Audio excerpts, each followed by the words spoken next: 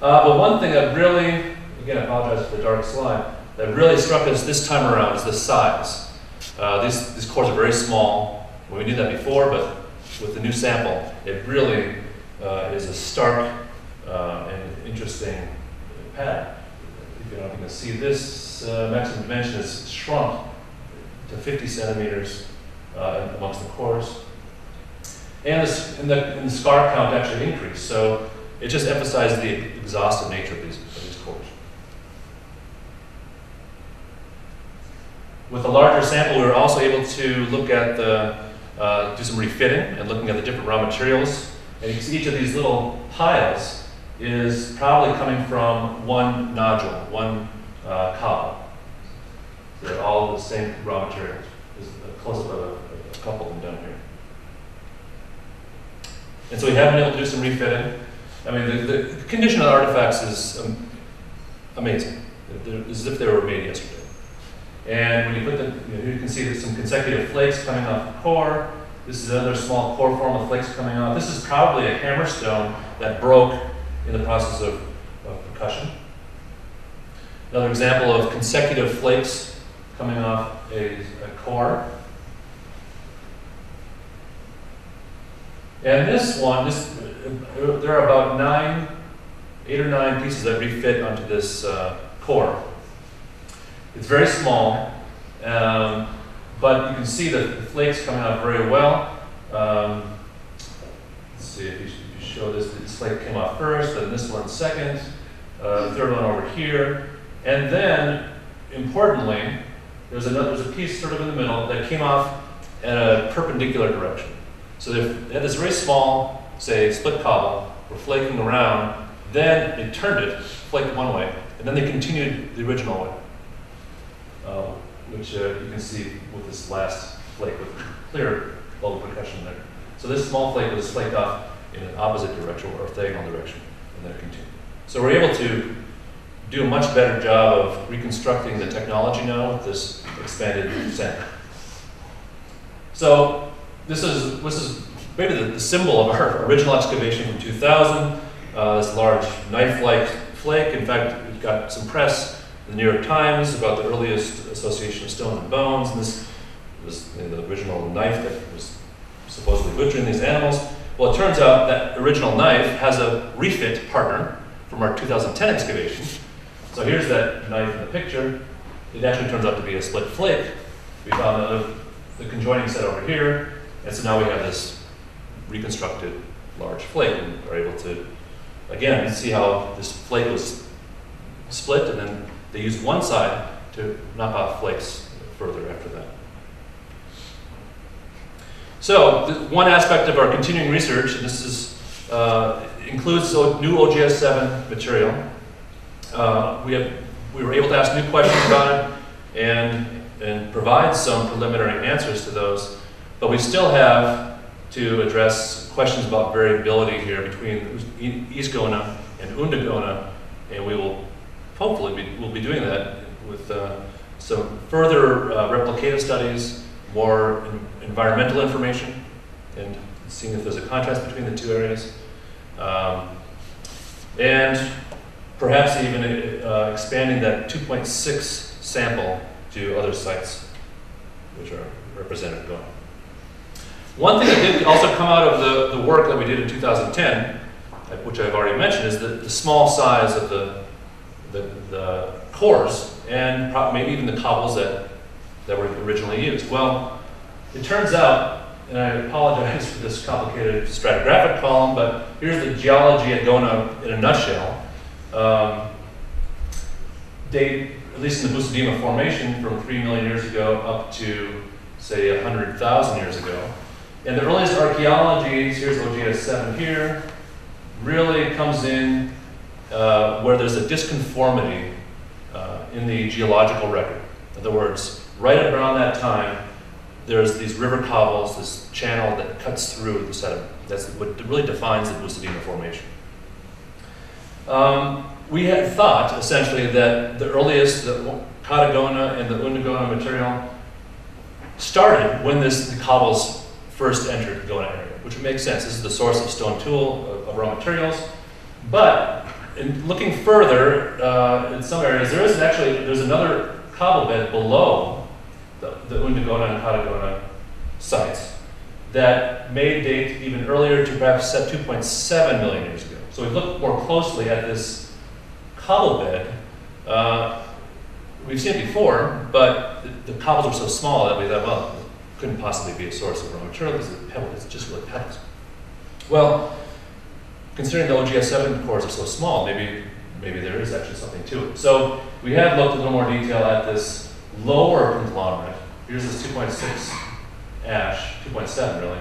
So this lower first conglomerate to see if there's any archaeology. And here's an example of that conglomerate. You can tell that the cobbles themselves, cobbles and pebbles, are pretty small in most of the area. But in some places, they approach a size that you might expect would be flakeable and used for stone tool manufacturing. The result at this point, we have not found anything at 2.7 associated with this conglomerate, at least at Gona. Well, it's not entirely true. We did, a few years ago, we were walking around at this level, 2.7 million years ago, and we found these small little stone pieces that, if you look closely, I mean, they really do look flaked. And there were about 9 or 10 of them in one spot, 2.7 on the surface. We were kind of wondering to ourselves, okay, this could be the old stone tools, or what's going on here. These really do look purposely packed with flake. Well, as we sat there for a few minutes, kind of scratching our heads, wondering what this could mean, the Afar workers came over and started laughing at us. They said, "Oh, these are kids' toys." They were making these. The kids, local kids, were making these camel effigies. They're pretending that they're herding camels, and they just stacked them up as they would play camel. So they're confusing the archaeologists. Okay, so one other area that we've been working in lately is, as I mentioned, one of the earliest Acheulean sites about 1.6 million years ago. And we have a couple of those sites at Gona that we plan to publish. Of course, look at this thing here.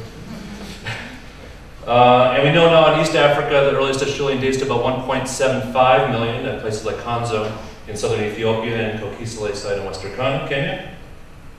But at Gona, we also have sites that date from 1.6 to 1.7 amongst the earliest, especially Ounda, Gona South 12 site and the BSN site 17 and 12, that are probably about 1.6 to 1.7 million years old. And these are some of the artifacts we're finding at these sites. We've been working here for many years throughout the 2000s. Let me just show you a few slides from each site. This is BSN 17. BSN is Busidima North. It's very closely associated with the Bulahinen tuff over here on the side of the outcrop, which is dated to 1.6. They know this from deep sea cores in the Gulf of Aden. They've been able to correlate the tuff. It's the same ash, so it's an air quality. The site itself is associated with a cobble conglomerate, very much like the earlier sites at Gona. So the source of stone is very close to the site. We excavated here for a couple of years, didn't have a lot of luck. On the surface, there's these beautiful looking picks. For example, these guys here, and they were found on the surface below here. We excavated in the outcrop and found some material, including what you might, proto-biface, it's a bifacially flaked core. This piece, which really must be a midsection of a pick, and this piece, which actually is a tip of the biface. But we never found a complete biface, but we're pretty confident that the Acheulean material does come from here. And OGS 12, which is a different part of the Gona area. The site, you can see the remains of the site up here. There's a volcanic ash just below the site. This ash is 1.69 million years ago. So the site itself is about that, 1.6, 1.7, somewhere in there. Also like the other sites. But it's different. The artifacts here are almost all basalt. So the raw materials are different. There's no channel in the area that we can find. So it's some distance away from the source. here's some large flakes, these flakes that fit back together at the site. There's fauna associated with the artifacts at this particular place. So these two sites really give us, well, and work that we continue to go back and find things. This is just a few years ago, finding this big pick at OGS 12, and even just last year, finding more. We went to the site and found these little two things peeking out of the side wall, and lo and behold, there's another pick to be found there, made out of basalt. Not surprising, but it's and you can the volcanic ash would be right down here. So these two sites, OGS 12 and the other site, BSN 17, are really going to, we're working up the information now, we're really going to help us understand what we might consider early Homo erectus or Homo ergaster behavior, because they're in different settings. Two sites, the same age, they're in different settings, they're recording different patterns of raw material transport, this site being much further away from the original source of raw materials. So they're moving around a lot more.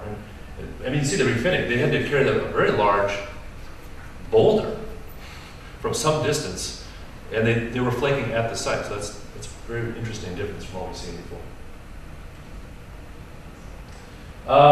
Having worked amongst these earliest Acheulean sites, we're of course curious as what happens in between. Why this new technology at 1.7 or so million years ago? Is there an ecological change? There could be some drawing and going on that is conditioning this emergence of new technology. Does it happen in certain settings only? Is there a certain new behavior that's really being selected for? In order to answer those, we need to really even go before the earliest Acheulean to try to figure out what's happening. And fortunately at Gona, we do have sediments that date between, say, 2 million and 1.7, or we were looking at sediments between 2.1 and 1.6 million years ago. And there aren't very many places that have this time range represented. So the last 2 or 3 years, we've been doing some survey in this time period with some help from CENIEH. Thank you. You loaned us some personnel for our survey. These guys, actually you weren't even there when it was that hot. It was very reasonable.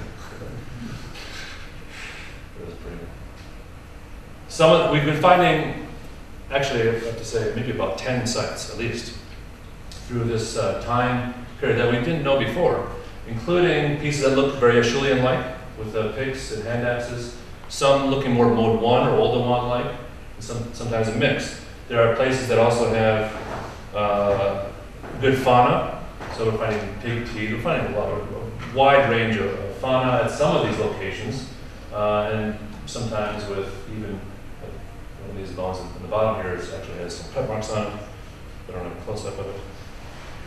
So the survey has been very productive, and just this past field season, in February, we started excavating one of those, a site we call BSN 70.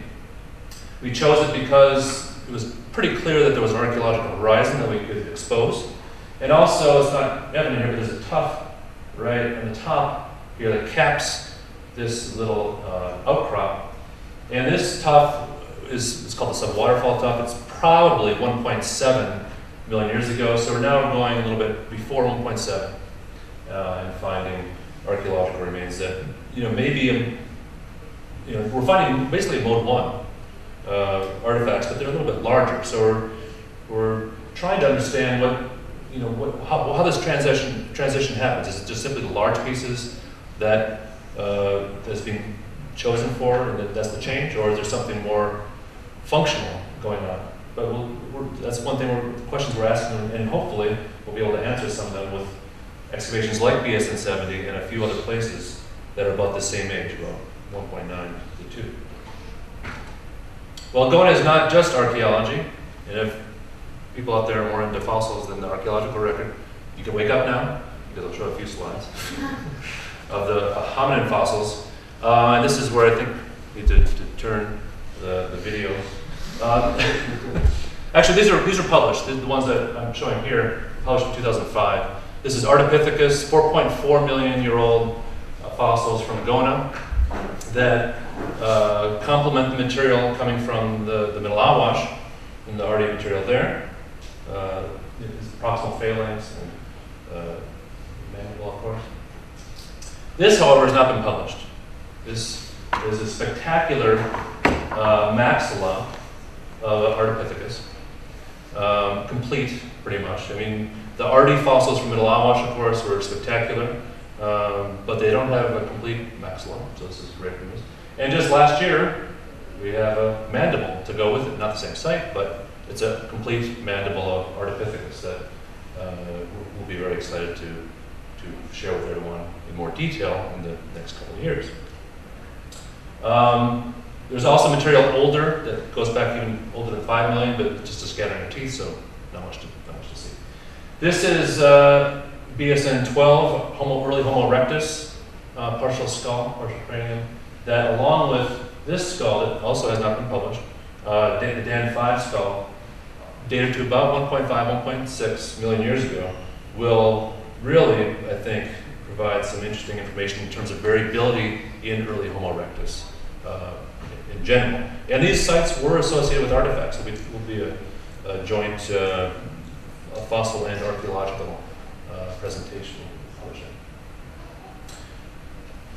This is the Gawi skull. This is 400,000 years old. It's found in 2006. Another spectacular skull. Well, I won't say too much about it because. But the only thing I will say is that at the same time period, 400,000, there's an archaeological site about 1 kilometer away. It's the same. It's contemporary. And we excavated the site, or partially excavated the site, to test to see if we can find in situ. Horizon did. Right below where Seleshi is kneeling here, there were artifacts in place. The archaeology is pretty interesting because you have these small disc cores, small bifaces on the surface, and we're finding just here on the ground something even larger. And we're finding in the excavation these big, we call it either cleaver flakes or small, looks like even Kombewa technology. 400,000-year-old, like late or terminal Acheulean mixed in with some MSA-like or even Levallois technology at the site. So that's going to be, this is work also in progress, but it should prove to be a pretty interesting and very informative about what's happening around this time for 300,000 to 400,000 years ago. So I guess in sum, some of the work that we've been doing lately really reinforces work that already had been done at the very earliest archaeological levels. We're sort of in the midst of analyzing and reporting on some other important time periods, like 1.6 early Acheulean, but as you can tell, there are other, I didn't even mention a few other sites that sort of will be in the future for Gona and will supply a very interesting, relatively complete Paleolithic record from one place from the earliest time periods up to the late Middle Stone Age, I would say. So I would field any questions if you have any questions, but again, thank you for your attention, and I hope to continue learning about what you're doing here as well.